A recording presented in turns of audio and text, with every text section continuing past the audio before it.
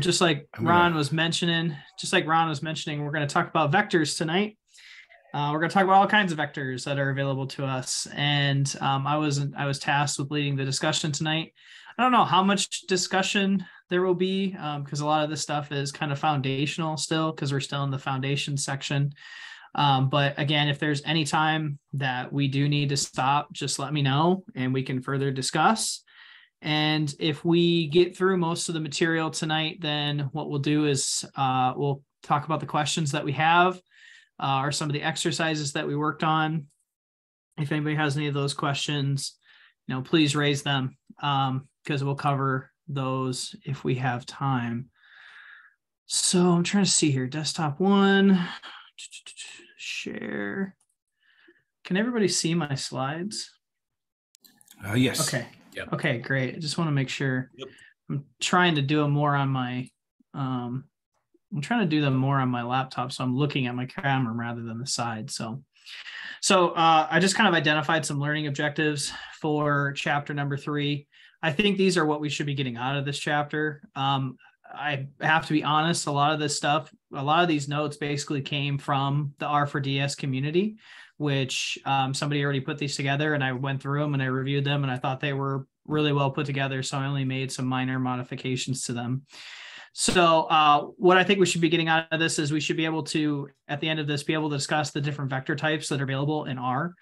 Also, what we're going to do during this session is we're going to observe how to create, coerce, and test different vector types. And then we're also going to learn how these different types relate to one another.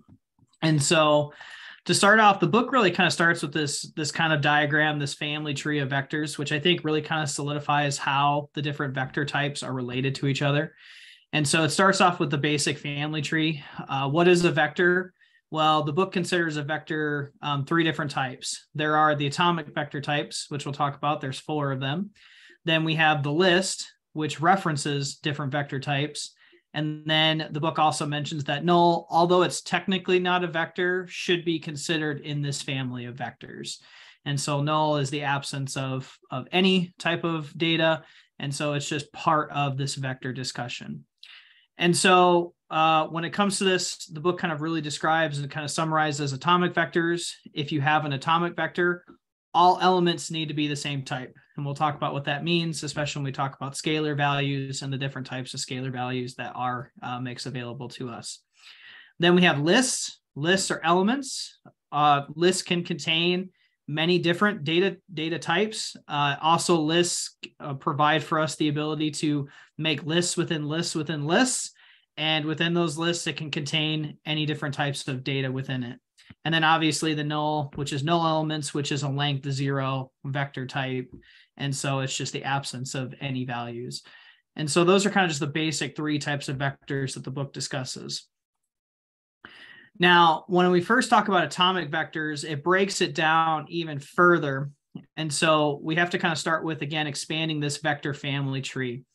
And so let's take a look at how these things are related. Again, we start at the very abstract level of vector, drilling down into the atomic types. The atomic types drill down into numeric, which there's 2 different numeric types, integer and double. And then there's other 2 atomics, which is logical and character.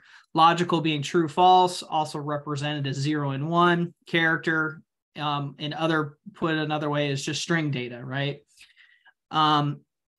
Integer is an integer. Double allows you for floating point types of data. So decimal points are available in double types. So so let's take a look at length 1 vectors here. So length 1 vectors. So R provides for us scalar values to start building our vectors. And with these scalar values, they're just the most atomic level of data that you can have within R. And most of us have been introduced to these. Many of us use these every single day, but just to kind of highlight them again, you have logicals, which obviously in R, it's all capital TRUE for true, all capitals for false, FALSE. There is a shortcut available, which is the capital T and the capital F. However, the book mentions that you should be avoiding this. You should be avoiding capital T and capital F within your code because mainly it can be confusing and you should be using the true type. I actually did a little bit of digging into this a little bit more, but actually capital T and capital F are just technically variables that are referencing the true and false value. So I these are I just, always use abbreviations. Yeah, it's super easy. Yeah. Go ahead. Sorry. yeah, yeah, no, go ahead, Ryan. Yeah. I was gonna say, yeah, that's like one of those like early R things that you learn, and it's not super enormous, but yeah, when you're doing a bunch of different arguments as true or false, it does save a little time as, just to do the T and the F, I guess. I mean, yeah. Anyway, that's all. Yeah, and so I was kind of interested in this a little bit more too. And if you use any like linter, so like if you use a code linter or anything like that, like lint-r, if you run one of those linters, it will point out that just based on your style guide that you should be using the full true and false instead of the abbreviated T and F. And there's different, again, that's just based on the style guide that you follow, but it still works. It's still valid code. So if you're using the capital T or the capital F, it's still valid. But technically just that T and F are just variables that are referencing this object true and false. So, and that you can redefine. You can go into your R right now and say F equals true. And then from then on, F will be true. So let's not do danger. That's the danger. That sounds like a bad idea, but I like it. Yeah, somebody might sneak into your office and do that someday when you're not looking. Hopefully not. Keep them guessing. Keep them on their toes, right? See if they're actually reading your code. Right. I don't think you can I know you can do the capital T and capital F. Can you reassign like the true and false values, or do you get? That's a great question. I don't know if you can. I'm sure you can. Sure, there's some way to do it. But no, you can also. Oh, you can't. Wow. No, true is not valid on the left-hand side of an assignment. The word is a special keyword, right? Yeah, it's one of those reserved words. And if you're interested in seeing the reserved words, I think you just go # reserved, and then it will pull up all the reserved words. Yeah, I listed them in my like little slides last week. Yeah, it's interesting. It's not that many. So I guess kind of talking about there with the capital T or using the full TRUE or FALSE, it's best to use this because you can't overwrite those values. So if I think that's one argument for why you should be writing it out.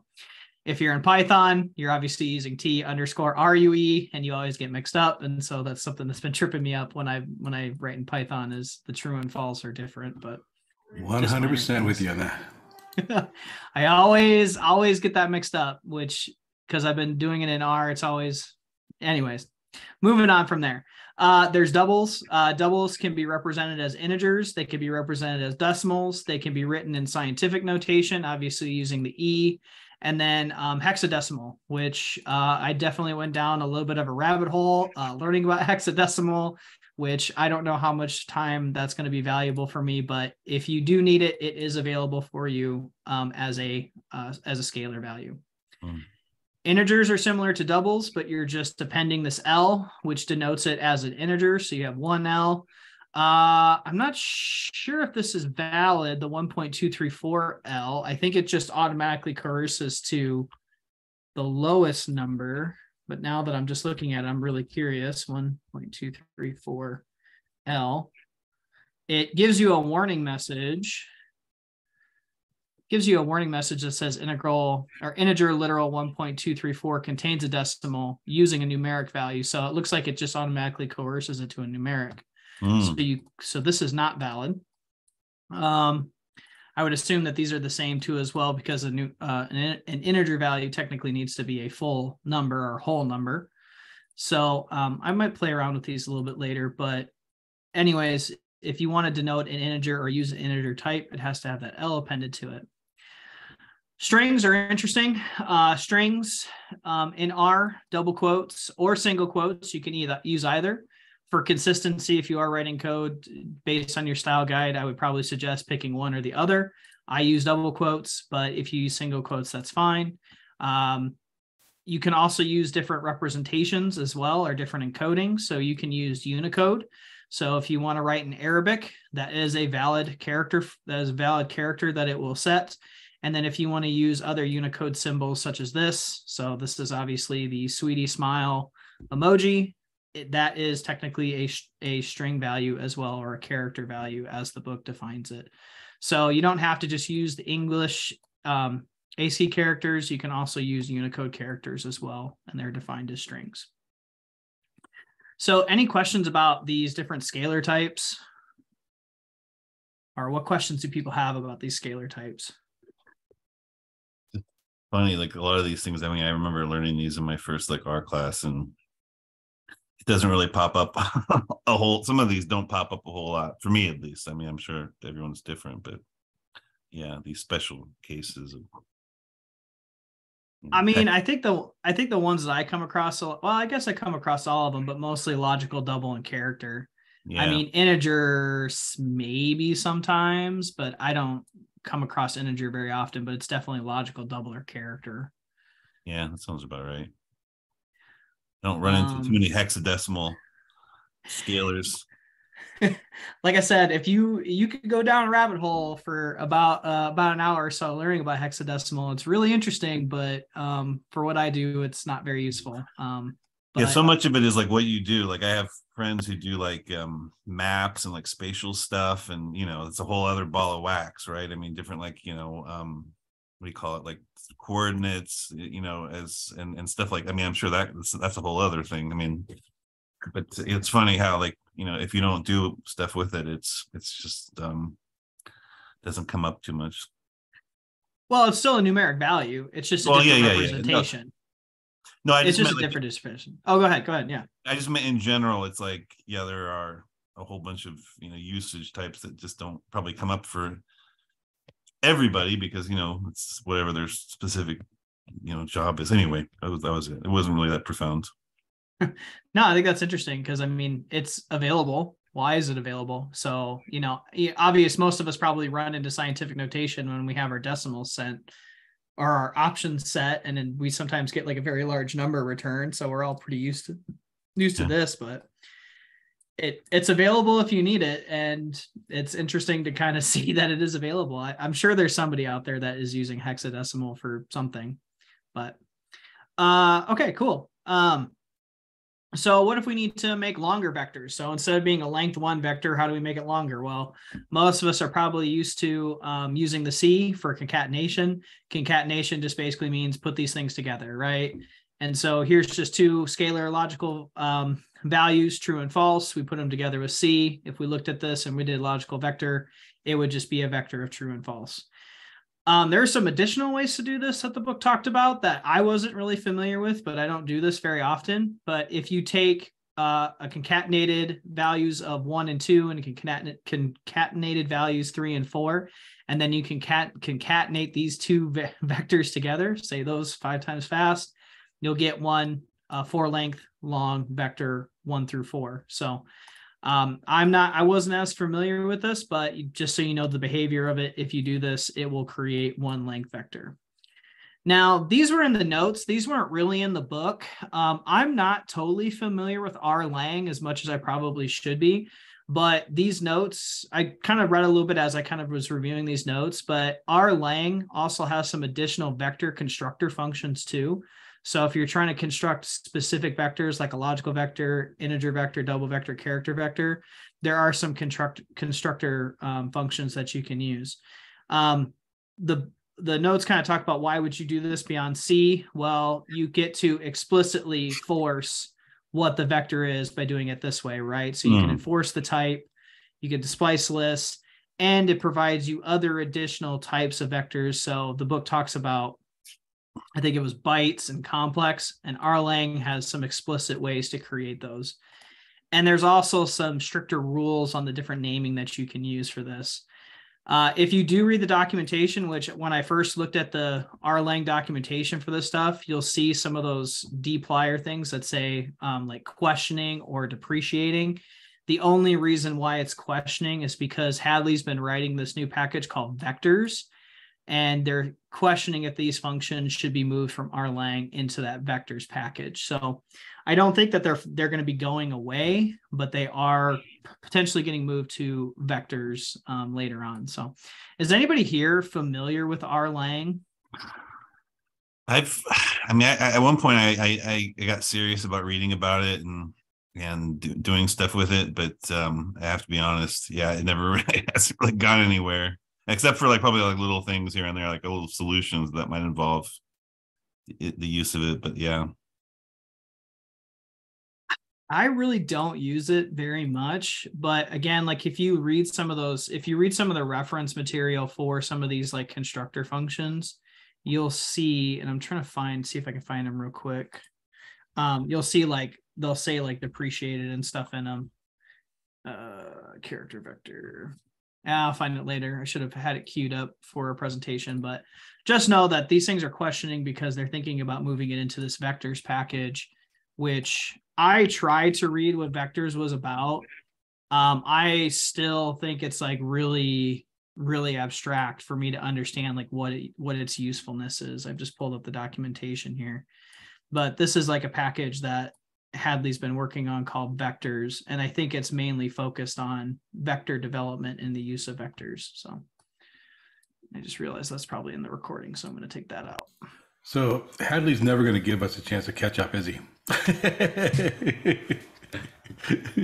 Okay, write stuff too fast. See, when the other thing that I like about Hadley's books is he kind of like sprinkles in some of the tidyverse stuff into it. So when we get to like Tibbles and data frames, you could kind of feel that like sense of like, yeah, data frames are great, but maybe you should be using the tidyverse way to use them. Yeah, so for sure. But yeah, it's interesting how like some of the stuff is like there's like another package in the tidyverse realm that's like trying to do the same thing base R does, but trying to do like have different rules for it. So but anyways, if you're looking at constructing them, there's another way to do it outside of what the book talks about. So there's missing values. So for most computations, an operation over values that includes a missing value yields a missing value unless you're careful. So if you're just trying to do multiplication, 5 times NA, you're going to get an NA value because anything times an NA is going to get returned as an NA. If you try and sum these things together, so if you have a vector of 1, 2, 3 and an NA here, you're going to get NA unless you inoculate it using the NA.rm equals true. Most of us are probably used to this if we're trying to get like a simple, like a mean, if we're trying to do like a mean function here. If you have some missing NA values and you want to get returned a mean value, you have to use the NA.rm. Again, the reason of that being is because NA values, they're contagious, right? If you have an NA in your vector, it's going to return an NA. So there's also different types of NA. I don't think we need to spend too much time talking about these because the book at the conclusion of this section was basically like, hey, just so you know, this is a thing, but you probably don't need to know about it because it's going to coerce correctly to the right NA that you need for the specific context.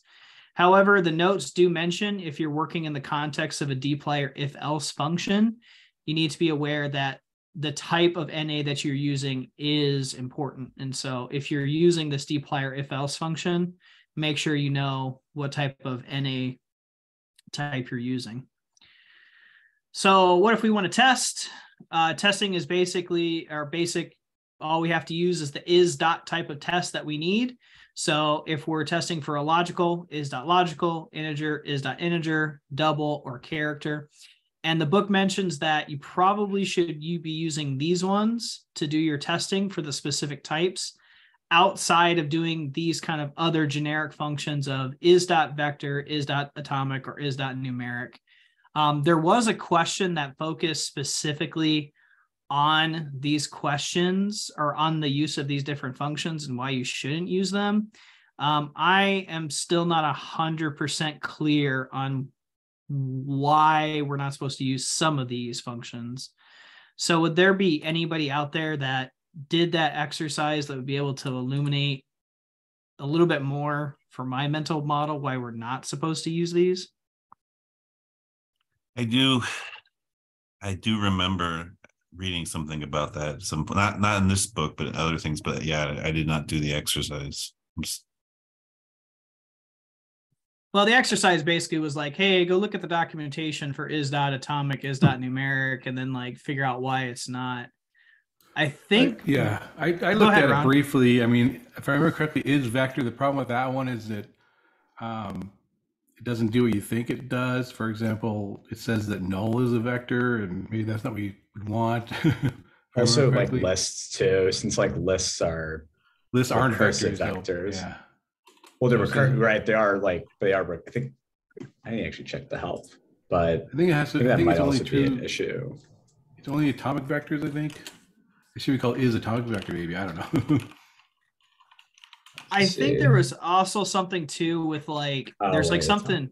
Oh, go ahead. Oh, actually, sorry. Yeah. So actually, I'm even reading this description for is dot vector. And it just starts with, so a vector in R, right, is either an atomic vector, right, that we've been talking about, right? It's one of the atomic types or of type of, or mode list or expression. So it's like is dot vector probably doesn't map to what you think of as like, oh, like a character, a numeric vector, right? It could also include like lists or expressions in R, which probably is something that you don't want necessarily.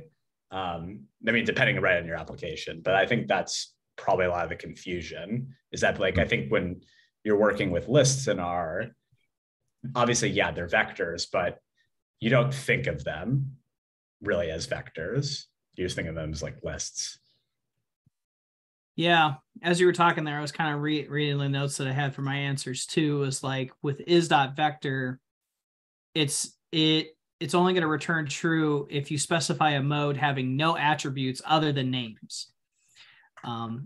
So I would assume that it has to do something with the attributes. So it's not technically testing if it's really a vector. It's just testing if that object does not have an attribute attached to it, is the way I understand it, right? And that's technically not a true test of what a vector is, right? Same thing with like numeric too, I think is kind of the similar thing. It's like numeric says is a more general test of an object being interpretable as numbers. Well, there's all kinds of numbers that may not be the right number that you want. So if you wanted a more valid test of a number, you should be using like is double dot is integer. So, because, you know, if you're using an integer when you're supposed to be using a double, it's technically not correct. So is the issue that is that vector, like I just tested this out, like I created a simple vector and I said is vector, like this, like a vector with like 1 and 2, a C1 and 2, right? And I said is vector, said yes. Then I gave it some wacky attribute like XF or something like that. And then it says, oh, it's not a vector anymore. So is that the problem, that when you give it attributes, it suddenly is no longer a vector according to is vector? Yeah. I see. I misunderstood that. Yeah. It's not a valid test, right? It's just testing the attributes portion of it. It's weird. It's a badly named function, right?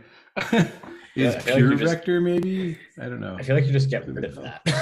like I don't know. I know core, the core team of R is like very slow with some stuff, but like I don't know. It's something I feel like you get rid of. I mean, like if I look back at some of the old code that I've written, like is numeric sometimes is there. Like I see it. Like I used to use this .numeric. Yeah, you know, I definitely did. But I think it's really going back. I think like what's the book's trying to get across is like if you do have to test, you should be testing one of the atomic types and not like to be like, is it a vector? Is it atomic? But rather do the actual type. So cool. Excellent. So there's some discussion about some more RLang functions. Again, there's some other tests that RLang provides. Take a look at them if you're interested in them. They do have specific ones for is vector and is atomic, but I haven't dug into it. So excuse me. Useful. So then the book kind of talks about coercion. The R follows specific coercion rules. How it follows coercion. Coercion, the way I just put it into a simple sentence is like, it's like automatic transformation. So R will automatically transform things when it does certain things. And so these are the rules it follows. It goes from character, takes precedence over double takes precedence over integer, and integer takes precedence over logical. And so we'll see some of these coercion rules that happen. Just know that these happen automatically or explicitly.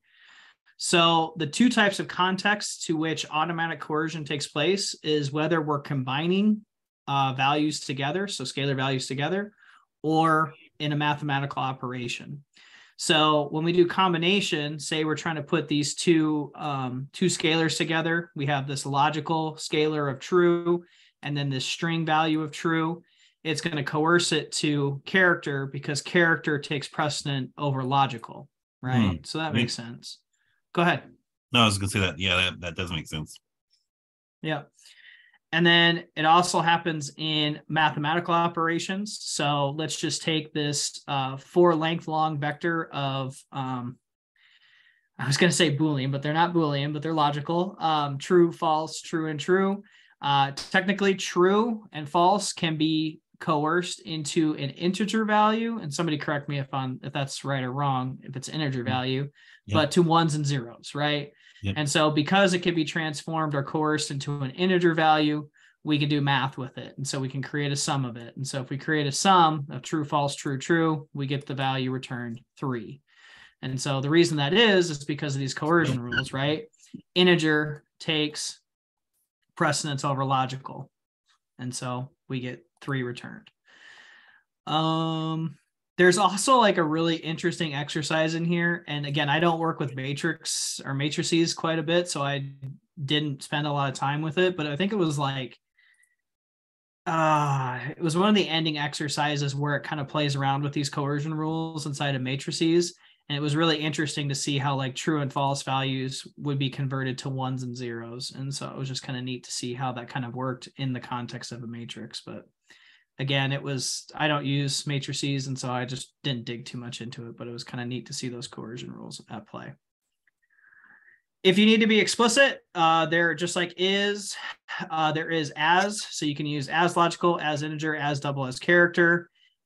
Just to make a note of this, this may fail in 2 ways. So you may get a warning or an error, and R will automatically coerce certain things into NAs. So if we have this as.integer where we're trying to be explicit with this 3 length long vector of 1, 2, and then a string value 3, it's going to give you the warning NA is introduced by coercion. So reason of that being is because it's trying to coerce this character vector into a, not numeric, but like a double, I think it's going to be an integer. And so it's going to throw a warning and say, hey, we just introduced an NA into your vector. Here's your vector 1, 2, NA. So I think this was kind of like the first error or warning that I've ever ran into when I was playing around with R. Was the, hey, NA is introduced by coercion, and then you just sit there and you say like, oh no, did I do something wrong? Well, now you know what's going on here. It's dealing with the atomic types and the coercion rules. Let's move on to attributes. I thought this was really kind of interesting. So when it comes to attributes, there's the what, the how, and then the why. And so you could kind of break this down a little bit. So what are attributes? There's kind of 2 perspectives to this. When there's attributes, you have name value pairs. So they're considered to be name value pairs. So you can attach attributes onto specific vectors, and you can give it a specific name and then provide a value to that. There's also, you can expand it. Those values can be a list, which goes a little bit beyond my understanding, but some of the examples it showed that. And then the other perspective is it's just metadata. It's metadata that you attach to specific vectors to determine its structure and its behavior. And so when we talk about this for the name value pairs, formally attributes have a name and then they have a value. And when it comes to metadata, it's not data itself, but it's data about the data, right? And so it's just adding additional information to the data that you have. So how do we set attributes for these different data structures? We can either get it or we can set it. We can either set single attributes or we can set multiple attributes all at once. So here's the example from the notes. Say we have this vector of integers 1, 2, and 3. Assign that to or reference it using this name A.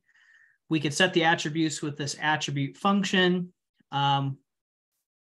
And we could set it with to some attribute name, giving it this value here. If we want to get this back, if we want to get this attribute, some attribute name back, we just call it which some attribute name, and it returns that value of some attribute. If we want to set multiple attributes to it, here again, we're just going to have this, object of integers 4, 5, 6, reference it, giving it the name B. We could set it with structure, And then we could give all of these different attribute names different values. So we have the name, and then we have the value. So here's the name value pair. And if we want to get those attributes, we just run structure attributes on that reference name, and then it will return all of those attributes for us. At this point in the reading, this is where I was kind of struggling a little bit, because I knew it was the terminology. I knew that certain objects had attributes and you could change those attributes and you could set them. But in the context with some of the objects that I use, I was getting a little confused.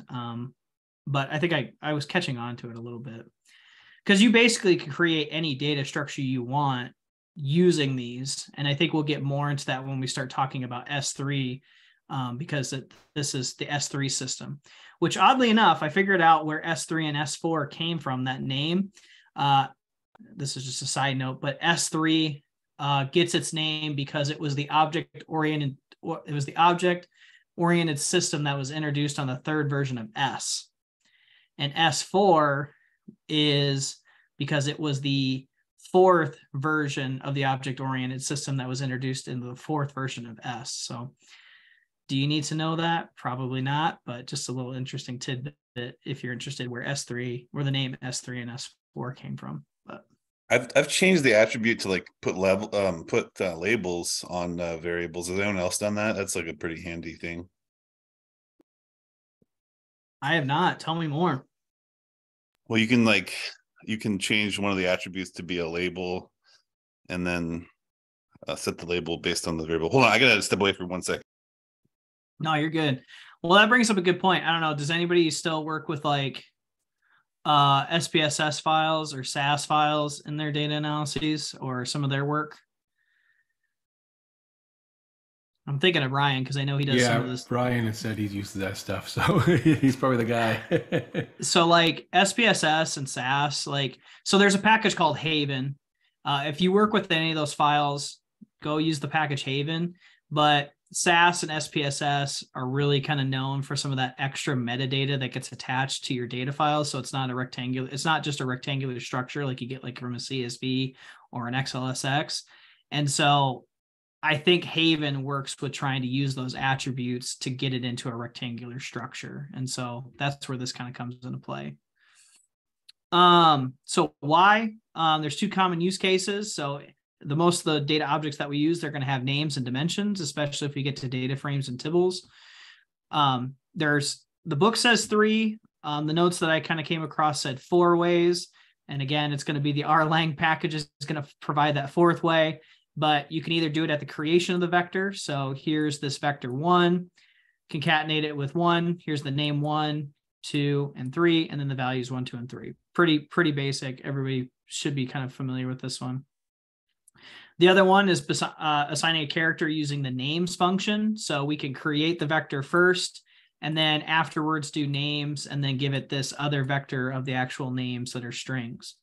I haven't used this too often, but I've seen it in a lot of code out in the wild. I've seen people use this, but I'm used to usually creating them up front, but I could also see this use if you needed to rename those vector objects. And then also you can use by using set names from the stats package, which is part of the R core. You can set the object, which is 3, and then just give it this NM argument with the vector of names 1, 2, and 3. rlang is very similar. It gives you a set underscore names function, pretty similar. Give it the object, give it the vector of names, and you have it named. And then Haven comes up here again, but you also have this labeled function that allows you to work with different class of vectors, again, dealing with those SPSS and SAS files. If you are somebody that works with matrix, there's not only the names, but the dimensions. So if you need some type of matrix structure, you will just set your dimensions attribute. And basically when you create a matrix, so if you're going to create a 2x3 matrix with 1 through 6, you just give it n rows 2 and column 3.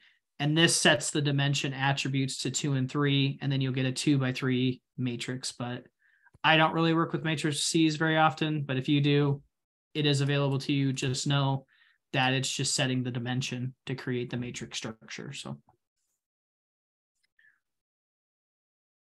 So let's move on to S3. Let's get a little bit more complex here. So we're going to expand this family of atomic vector tree a little bit more and start working with some more different vectors that we probably use outside of just the logical integer, double, or character. So the three that we're going to expand to this is going to be factor, and then POSIX, and date. And we're going to talk about these because these different vectors are built on top of the integer and double atomic vector types. And they have some really interesting behaviors with them. There are some notes in here that the notes added these to this. I really didn't follow along with this, but if you want to kind of learn more about the vector types, there's a couple talks that are linked here. I'm not going to talk about them too much because I didn't dig too deep into it, because when I read the vectors documentation, I just didn't see the use case for it just yet. But when we talk about S3 atomic vector types, we could talk about their different parents. Now, there's two different types of things that we need that get attached to these S3 types. It's going to be the class, and it's going to be the attributes typically. So the first kind of S3 atomic vector type is going to be factors. Factors are built on top of integers. And so if you take a look at a factor, when you build a factor, they're actually built on top of an integer atomic vector type. And so if you create this, you're going to get a class factor, and then you're going to get an attribute, which is going to be an attribute levels, which allows you to set the levels. And so here's an example. We use this function called factor. We give it the values of x, c1, 2, 3, and then we also set the different levels being 1, 2, 3, 4. So basically what it's doing with this levels attribute is it's setting what is the order of these levels, right? And so it has to go 1, 2, 3, 4. If you wanted to, you could set your levels to have 4 go before 3 if you wanted to. But in this case, it's just doing them in order here to make it look like this. If you run factor and just print it out, it will print out what you have, and then it will print out the different levels. What's nice about a factor is if you work with categorical data and you have known levels of data, it's good to put it into a factor, because then it will allow you to keep the different levels. So in our case here, we don't have 4. And so, but we know that this data could have a 4th level added to it. So if we ever did some like computation on this and we wanted to add up the different levels or the occurrence of different levels in this, it will always include the 4th level in its computation. But in our case right here, if we did that, it would just say 0, because we don't have 0. We know it's a level, but we don't have an observation that is part of it. So you can use type of. Type of is a function to see what is the atomic type it's built on. And in our case, for a factor, it becomes an integer, and we can see the different attributes that are associated with the factor. Here's the levels. If you want to go beyond just some of the base stuff, I do highly suggest the package called 4cats. 4cats is a great package to help you work with factors. Excellent package if you deal with a lot of factors. It provides a lot of different functionality to work with factors and different factor levels.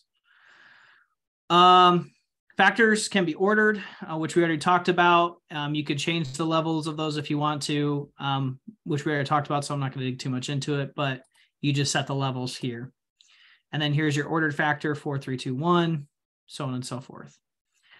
Dates. Most of us have probably worked with dates before, but dates are built on top of the atomic vector, a double, and they have this class called date.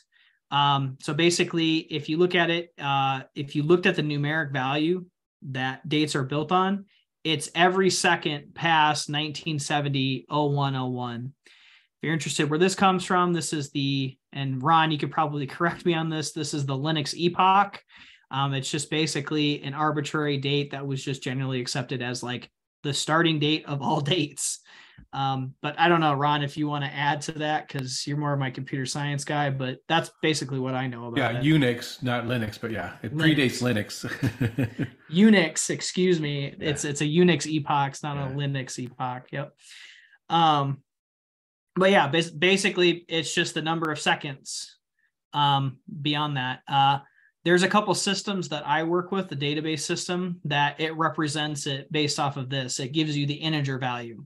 And what they provide for you is different functions to calculate off of that. I know some other representations outside of like R, they'll use milliseconds, which just gets a little, I think, a little much. But yeah, it's just a different representation. But in R, just know that it's built on an integer value, or no, it's built on a double, excuse me, not integer, double. You could check this. So if you run sys.date, this function will give you what your system date currently is. And then if you do a type of on this object, or on this name to this object sysdate, it will give you a double because it's built on a double. If you check out its class attribute, you'll see that it's a date. So date times are go a little bit further. So with dates, there are 2 date time representations in base R. There's POSIX CT, which denotes calendar time, and POSIX LT, which designates local time. I need to get better about this. Usually I just try and sometimes when I see the POSIX, I just kind of like just go to lubridate and just fix it right away. So I probably should get better with the POSIX CT and POSIX LT in my own work, but just know that there is a difference between them. The book just focuses on calendar time because it's the simplest to work with. Know that it's built on atomic vector, and it's most apt if you're using a data frame to be in that data frame. So let's just look at this real quick and destruct it real quick. So we can build an as.POSIX CT. We can force, or we can explicitly coerce it into a POSIX CT, take the system time, and time zone allows you to set the specific time zone. In this case, we're using Eastern time. We look at it. Here's what gets returned. If we dissect it with type of, we can see it's a double. If we look at the attributes, we see POSIX CT and POSIX XT is returned. So, and then there's durations. I don't really work with durations very often, but again, this is another S3 atomic vector type that's built on this. It's just built on a double vector. Its class is diff time, and its attributes is going to be a unit, which basically is the unit that's being represented. Is it a week? Is it an hour? Is it a minute? Is it a second? I think you can go as far as microseconds with this S3 atomic vector, but someone should check me on that. But how do you set that? Just coerce it with as.diff time. 1, give it the attributes units, which we're putting into minutes. Inspect it. It returns it, prints it like this. It's built on a double, looking at type of, and here's the attributes, class, diff time, units missing. If you do use any of these extensively, whether they be dates or date times, highly suggest looking at the lubridate package. It will simplify, like, it's just magic. Just check it out, but just know that it's built on this atomic vector of a double, and it's just adding different attributes to it. So I've never used clock. Has anybody ever used clock for any of their work? No, not so much. What's up with that? I've never used clock. I've used lubridate. Have other people used lubridate here? I feel like lubridate is like the standard. I guess what's the difference between that and clock? I have no idea. That's why I was posing it to the group to see if anybody's ever used clock. Date, time, types, and tools. I guess it gives you just some functionality and some. I'm just looking at the README right now. It's just a package for working with date times. So I wonder if it gives you more functionality in if you're going to use like, POSIX CT stuff rather than just like date, right?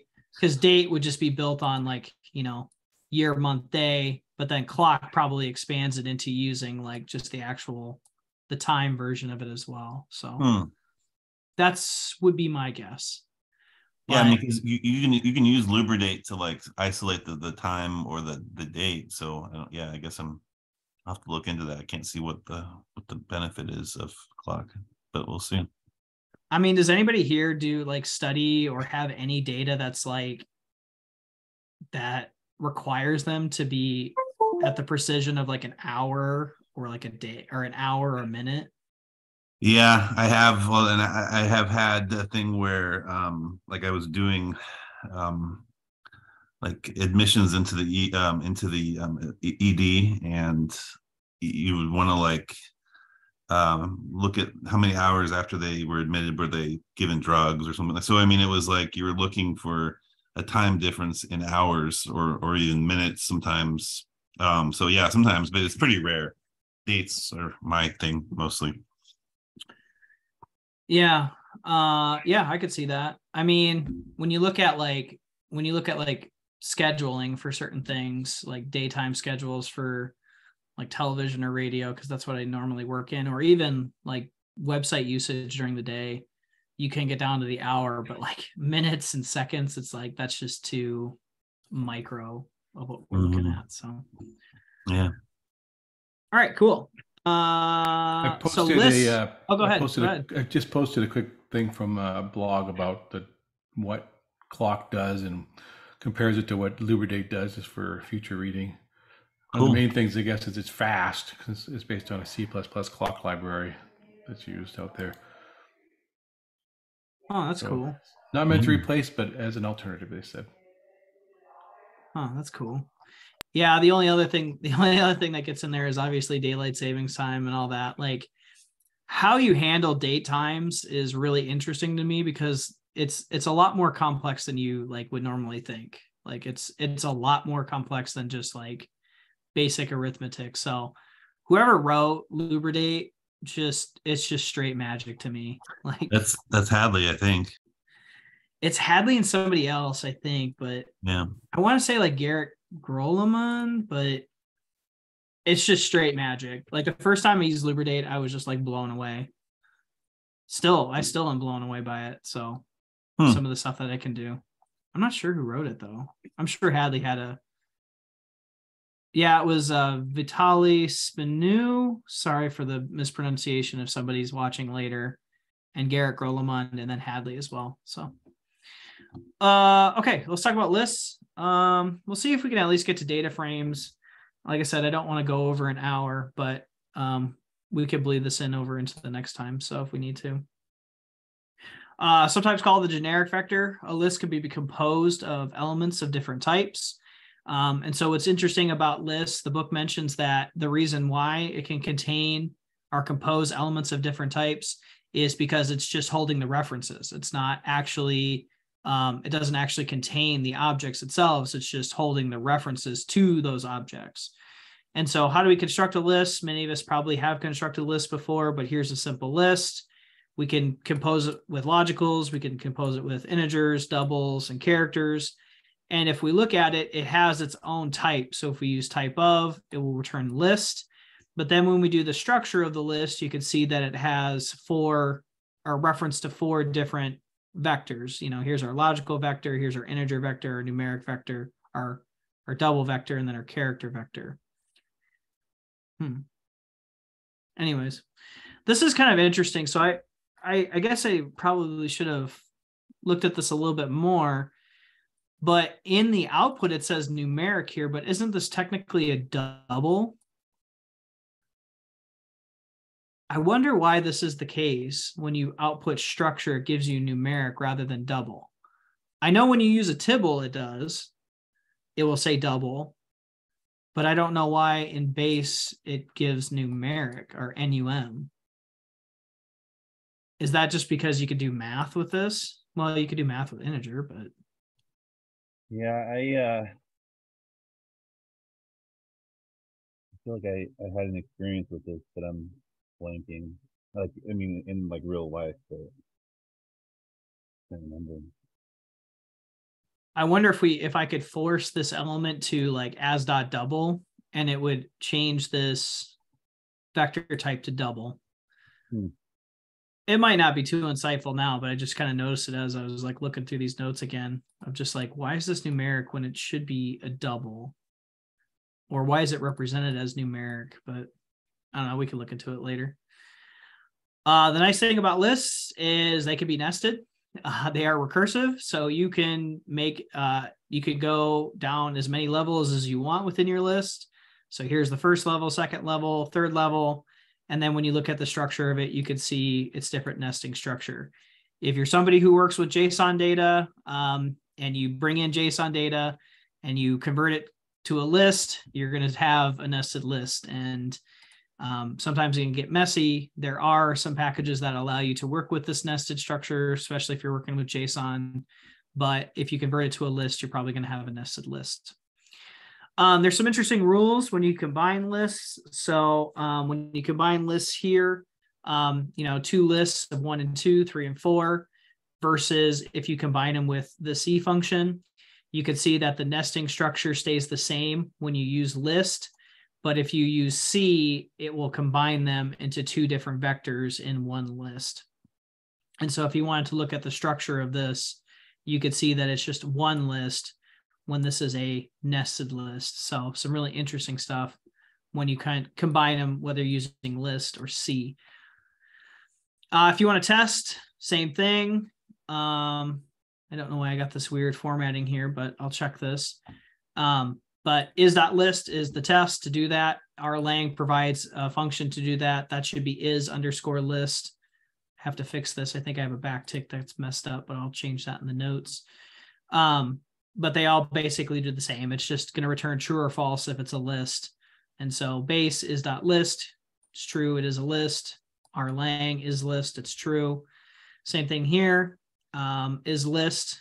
Yes, it is. Oh, rlang provides some other thing to like do some additional checking. So if you know that you need to have a list that is a length 4, you can provide additional arguments to say, hey, I know this is going to be a list, but I also know it's going to be a list of length 4. Is that true? And then it will return true in that case. And then, there's, rlang provides that. Again, remember that family tree where lists kind of live within that. After my coercion rules. Apologize. I thought there was some coercion rules here that I have. My notes must have got messed up here. Apologies for that. I will double check to make sure that we're not missing anything with coercion. I think my backtick kind of messed up the rendering of it. Let's talk about data frames and tibbles, and I think this will be a good place to leave off, and then we can pick up with null, because null doesn't take very long next time. So let's talk about data frames. Data frames and tibbles are a very special kind of list. They're built on top of a list. And so let's talk a little bit about data frames and tibbles. And most of us have probably used a data frame. Most of us have probably used a tibble before. But a data frame basically is just a named list of vectors, right? It's just a named list of vectors that has column names attached to it. It has a class of data frame. It's its own class. And it has 2 different attributes. It has column names and it has row names. And so when we look at this, how to construct a data frame, most of us are pretty familiar with this. We give it a column name. Here's that vector 1, 2, 3. Here's column 2, which is a character vector. And then the book still talks about strings as factors having to set it to false, but this is no longer necessary after, I think, 4.1, but they've changed the default to this argument to being false when it used to default to true. So probably about a year or 2 ago, if you're creating a data frame, or if you were importing data and turning it into a data frame, any character vector that you had would get automatically changed into a factor. And so you had to change strings as factor to true, or change it to false, but false now is the default. If we inspect it, you can see now that we have a data frame with 2 columns. We have our atomic vector of numeric here. We have our numeric, I don't want to say numeric, but our double vector here, and then our string vector. But if we deconstruct it using type of, you can see it's a list. If you look at the attributes, you can see that it has the names, which we provided column 1, column 2, and then the class, which is data.frame. And then this one's going to have, specific to data frames, it's going to have this attribute called row names, which is going to be 1, 2, and 3. The book talks about some disadvantages to row names and why row names are not beneficial and why we should consider using tibbles instead of data frames. When it comes to data frames, the length of each vector has to be the same. I can't remember if it does the recycling rules for data frames. Somebody can correct me if I'm wrong, but these, because it's a rectangular data structure, it should be the same length for all of your vectors. So tibbles are a rethinking of the data frame. Technically, tibbles are data frames. If you look at the attributes for a tibble, you will see data frames are listed, but it just has additional metadata attached to it to do a couple things. Data frames are technically lazy, and they're also surly. And so we're going to talk about what that means here in a little bit. Lazy basically is because tibbles, they will not coerce strings. They will not convert your data like data frames will. Also, tibbles will not transform non-syntactic names. And then also, it will only recycle vectors of length greater than 1. And there's an example that's in this. So if we looked at this character vector here, where it says, "Don't fractor me, bro." Again, these aren't my examples, but somebody else created them, but I thought it was kind of interesting to see. If it was the default behavior, now it's false, but strings is factor true, it would convert this character vector into a factor if you set strings as factor equal true. This is no longer the case. Tibbles will not do that. Tibbles automatically, you don't have to have this extra argument. It has no argument to convert it, so it will not convert it to factors. And so you'll see here, if you did have strings as factor equal to true for data frame, you'd see it would turn it into a factor. But for tibble, it does not. It just keeps it as a string. Syntactic names, again, tibbles will not modify them. With data frames, they will. So you can see, unless you changed, I think it was check names, it would change it. But here we have the one name here and then the one name here. And you can see when we look at the names for these, you can see that the data frame converted it by appending or adding this prefix of a capital X. With the tibble, it just kept it as 1, obviously with the 2 backticks available to it. So it won't do that. The other important behavior about tibbles is it will only recycle vectors if you have length 1. Data frames, they will recycle if you provide a vector that is of a different length. So you'll see here, data frame, we have 1, 2, 3, 4. Column number 2, we have 1 and 2. It will recycle these values in a data frame. So it will have 1, 2, and then an additional 1, 2. It will recycle them. Tibbles will not do that. They will only do it if you provide it with 1 value. So it throws an error in this case. You can see that it will not recycle 1, 2, 1, 2 and repeat. But if you gave it just the value 1, it would repeat. So just keep that in mind. You'll get this error if you decide to use tibbles. Last point, because I don't want to go over too much time, is they're also surly. So tibbles do only what they're asked, and complained if they're asked doesn't make sense. So subsetting always yields a tibble. So anytime that you subset, even if you return 1 column, it's going to return a tibble. And if it can't find a specific column, it will complain at you. So here's a data frame example, just a simple vector of 1, 2, 3, 4. Tibble, same thing.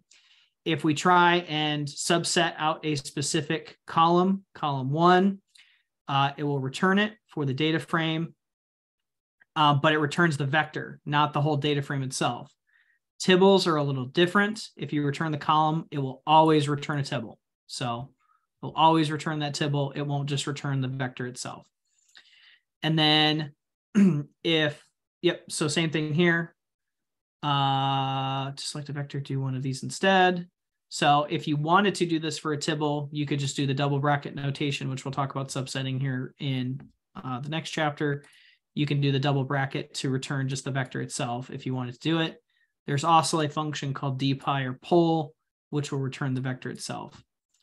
And then the last thing I'll talk about, because I know I'm already 2 minutes over and I want to give the opportunity for us to discuss anything else, it will complain if it can't find a column. So if you try and pull a column from a data frame, it will try and find something that's close. So if you just did data frame question mark COL, it would pull something that's close to it, which is column 1. Tibbles do not have that behavior. If you request a column that's not there, it will just return null. And so keep that in mind. So here's some testing functions, and you can read more about some of the coercion stuff related to it. So I think because we're already at 5:03, I think what we'll do is we'll pick up null for next time. I'll open it up for any discussion. I know I went through this stuff really fast, but we had a lot of ground to cover for this information. But what questions or other discussion stuff that people want to add?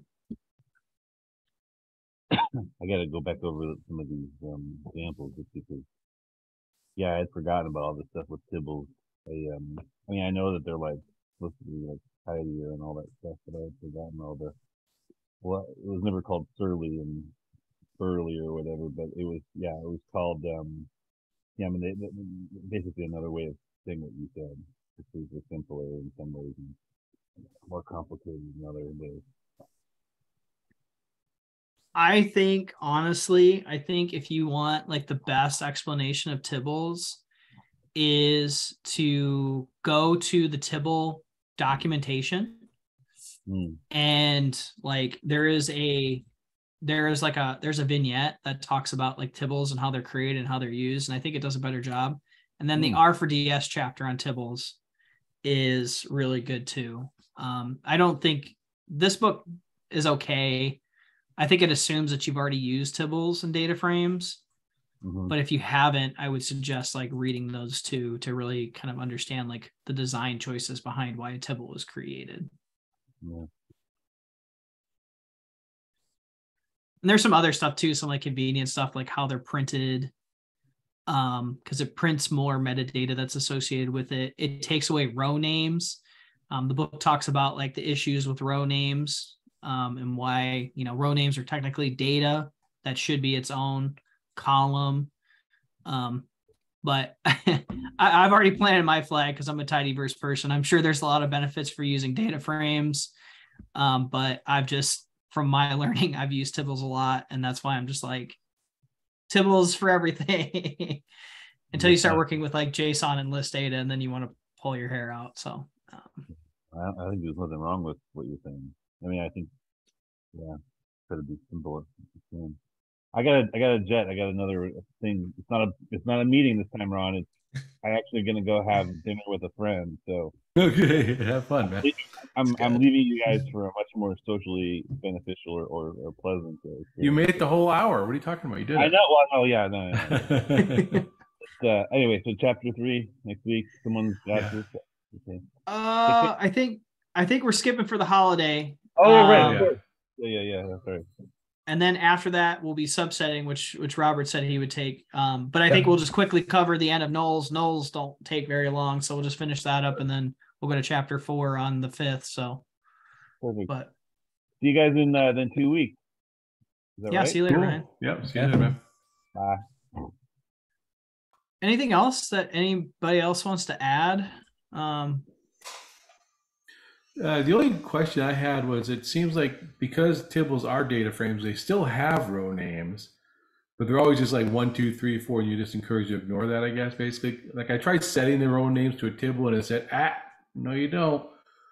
But yeah, I think it's just like implicit, because it's not like with like, well, I guess even like the pandas index is like not even really row names, because I feel like the pandas index has like more guarantees than like it seems pandas like. definitely uses equivalent of row names with that column or row index, but the row index is, to me, just an irritation that I keep having to reset away or something. Probably because I'm not using pandas right, but I like the Tibbles approach. Get rid of the row names. Yeah, it's just irritating. There's like one thing I was working on. It was like, oh my God, my manager pulled up this like really weird. It was essentially like, I don't even remember why I was doing this, but it was like domain names, and it was like the domain names associated with that country. And it was that one time where I'm like, oh wait, the appendix, like how the data was stored. It was like essentially having the index was very helpful, because it just kept like essentially the position of some of like the data I was like manipulating, which is very helpful. I think they definitely get more. I don't know. The more I use pandas, the more I like appreciate the index more, even if like I don't fully like grok it. Whereas like with Tibbles, it's just a lot easier. Just to, like manipulate data and so on and so forth. I mean, the other thing about Tibbles that you have, like the design decision behind Tibbles, is because Tibbles, their use transfers across all of the tidyverse. It's a data structure that you know that if you pass to a tidyverse function, it should work as expected. Yeah. Right. And so that was one of the design decisions of Tibbles, was like, it's a data structure that we're going to create that we know that works across all these different packages. Yeah. And so that's another benefit too, that if you're going to be working in the tidyverse, you just know that this data structures, it should work. Right. Yeah. And I haven't worked with pandas a lot. I'm still trying to learn Python and stuff. So it's like like in my job, I had to switch over to Python most because my manager goes in Python. So it's like a few months I was trying to like really fight it. And I'm like, I'm R, I like R. It's like a lot easier. There is, actually, let's put it in the chat. Let's find it. There's this guy, I've seen on Twitter. His name is Matt Harrison. He kind of just does like consulting work, essentially around like Python and consults like different companies. He wrote this book called Effective Pandas. Oh yeah, I have that. That's a great book. I knew that name sounded familiar. Yeah, it's essentially probably the one book that I was like, oh, like this really changed my view on pandas.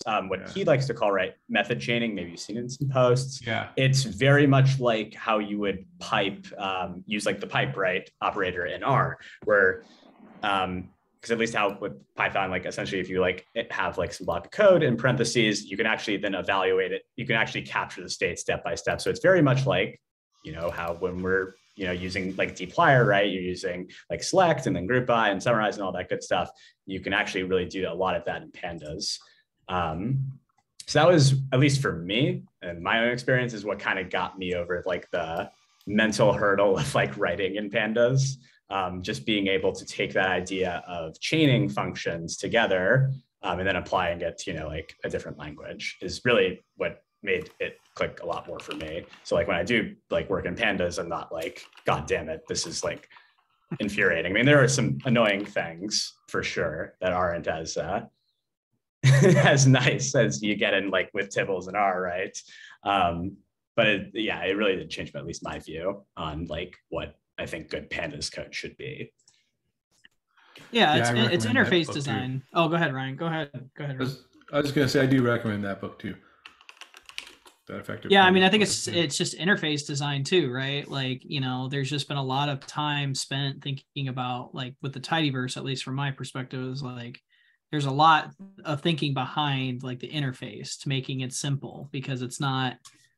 And again, I can't speak for Python, and I don't want to start a flame war or something, or someone to tweet me and be like, if anything, but it's like, from my experience, from my limited time learning Python, it's like, it's for different use cases or for different users. Like, tidyverse initially was designed for, interactive data analysis, right? And Python is more of a, general programming language. There's obviously packages for data analysis. And so, it's just that interface design, right? And there's just been a lot of push to focus this interface design for tidyverse to be like interactive data analysis. Yeah. And there's just a lot of convenience to that too. So, but I can't speak towards using if I use pandas every single day, I could probably have a better argument for or against. But so nobody who's watching this later, if somebody does watch this, don't at me in Twitter or whatever, or if it's going to be Mastodon or whatever, don't be like, hey, Collin, but actually there's better ways to do it. And I'm sure there is. I just,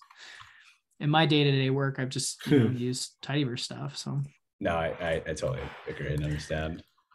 And there's people who will do the data table stuff too, who are just like adamant about like the structure of using data table and, some of the benefits of using that and data frames. And, I've tried doing that too. It's hard to break old habits. It's hard to learn new tricks sometimes. So definitely. Anything else that anybody wants to add?